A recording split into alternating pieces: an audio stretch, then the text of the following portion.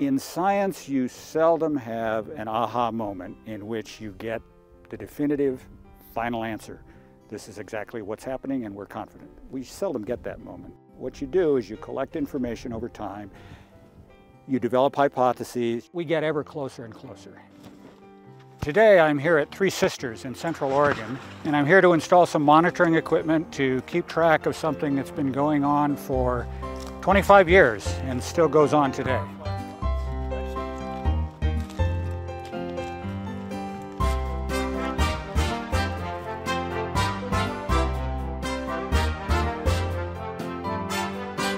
Hi, my name is Dan Dzurisin. I'm a geologist with the U.S. Geological Survey, and I'm here at Three Sisters today to install some GPS monitoring equipment that will tell us how much the ground is moving, not shaking with earthquakes, but moving ever so slowly, just a small fraction of an inch per year.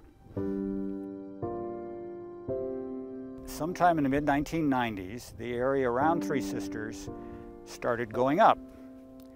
And it was a very, very large area, more than 10 miles across, the center of it going up about 2 inches a year. Now I'm going to say that again. More than 10 miles across, center of it going up a little more than 2 inches a year. One thing that can cause that is magma moving around underground, or in particular, magma rising from greater depth in the earth up to a shallower depth, which forces the surface to move upward in a very broad bulge. And we suspected that might be what was going on.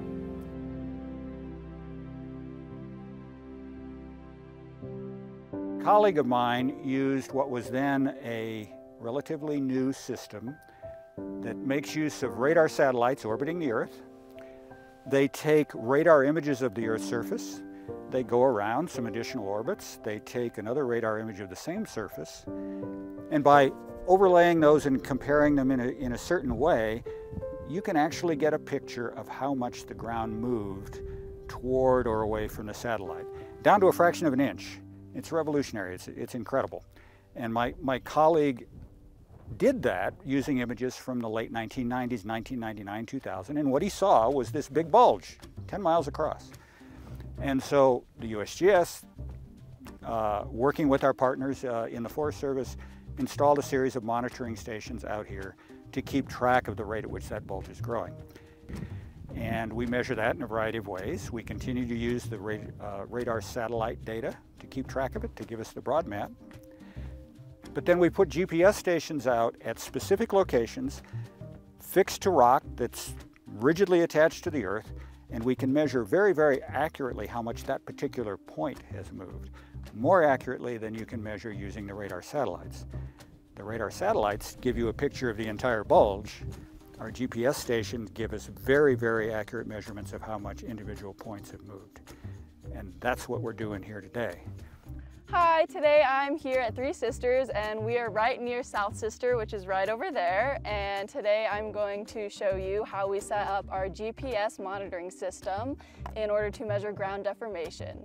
So we have a pin right here that is cemented into this lava flow. And then this is the antenna. And we're gonna have to set it to true north, but it just goes right in like this. And this is what receives the signals from the satellites in order to collect the data. This is the receiver, and this is what's going to store all the data that we collect over the next 2 months. And it is powered by 2 lithium-ion batteries that look like this. And we also have this antenna cable, which basically just connects the antenna under here, and it's going to go in through the box, through the side, and connect to the receiver. And then we also have a solar panel over here, which will face south, and that's just the backup in case the batteries run out of energy. Okay, so box right here.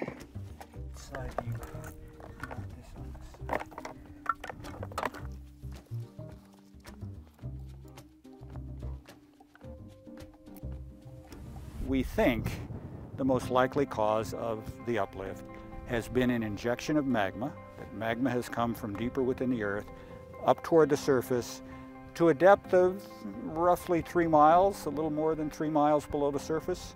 and it's accumulated there over time.